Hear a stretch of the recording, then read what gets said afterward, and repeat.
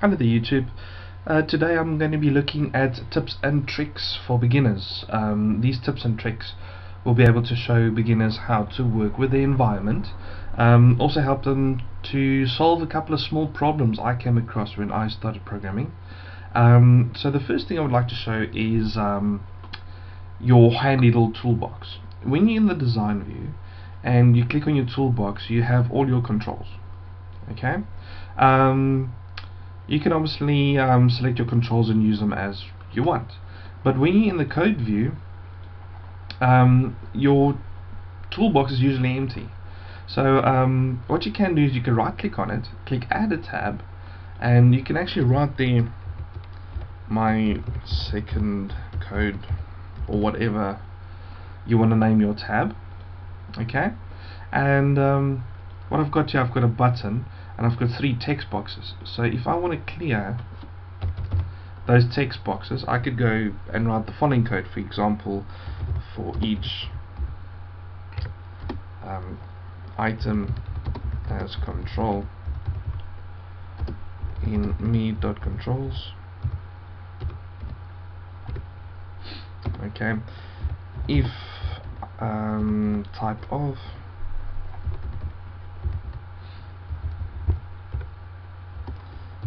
item equals or is a text box, then item dot text equals string dot empty. Okay, so this little section of code means that when I click on my button, it should clear the items in my text boxes, or every text box that's on the form. So yes, it works fine. So I think, okay, cool, this is actually a very nice section of code. I would like to use it because I use it a lot. I might to keep it handy, and what I do is I stick down my toolbox, I highlight my section of code, and I just drag and drop it into my tab. So whenever I need to clear the items on my form, all I need to do is I can see code if I hover over it, but I can just drag and drop it, and there's the code. Quite simple, very easy. It's a nice section to do. Okay, the second thing I would like to point out is, or show you guys, is I've got two drop-down boxes, and if I write, for instance, me.combo box 1 dot items add, and we're gonna add 1.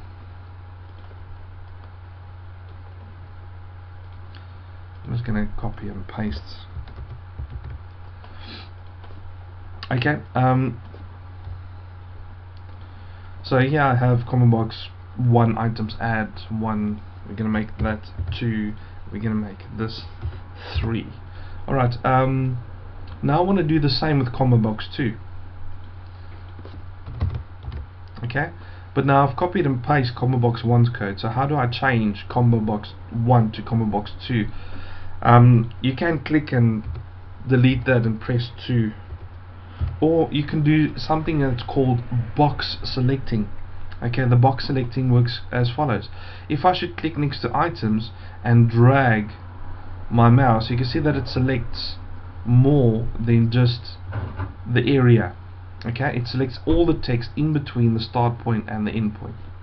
But if I should hold my control, I click, hold control and alt, and then move it, you can now see that it works in a box format.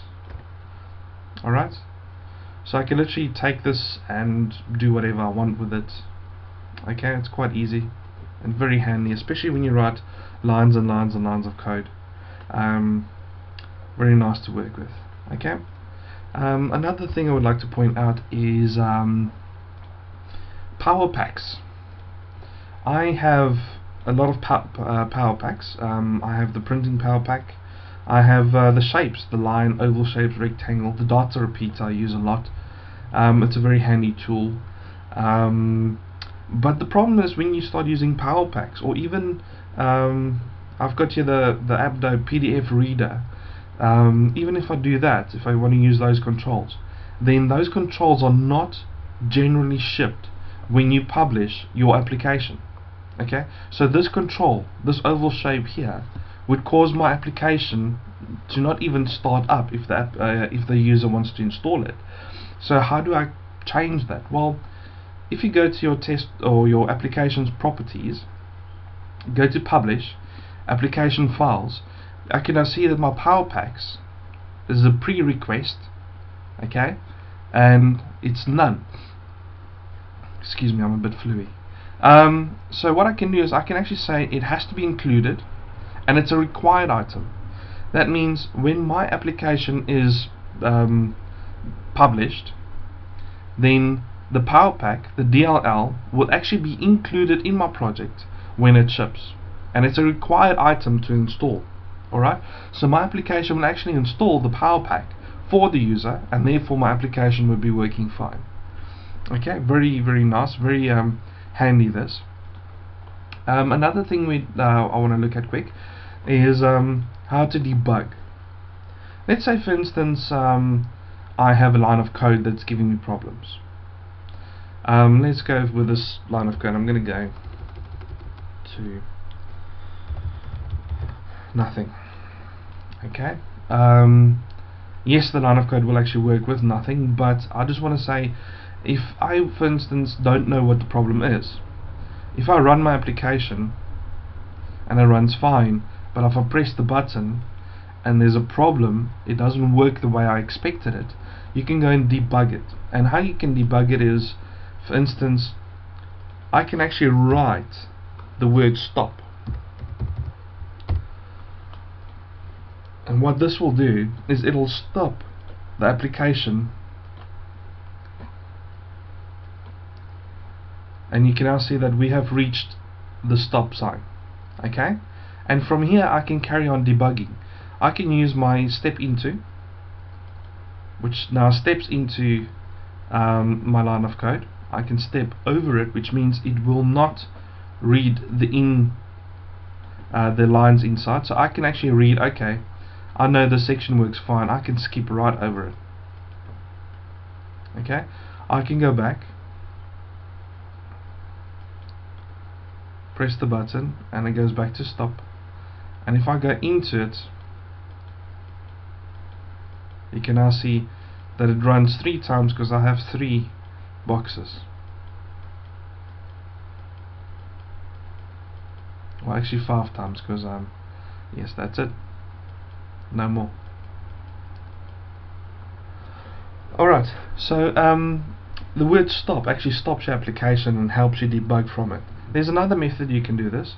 If I take the stop out, I'm gonna just actually stop the running of it. If I go into the side, I have to have a line of code, and if I go into the side and click on it, it'll actually put a stop in there. It's called a page break, I mean a break, and the break itself will stop it when we reach that line of code. Alright, and then you can see again, this is where we have to stop, and then we can debug it from there, read the code from there. So that's quite handy as well when you start developing large amount of code, and you know a certain section of code is fine, but you haven't, you know, you've got a certain section that is not 100% okay. That's it for this video. I am going to work on reporting on my next video, so I hope I'll see you there. If you'd like to subscribe, you can subscribe. Any comments, all welcome, and I'll speak to you later. Cheers.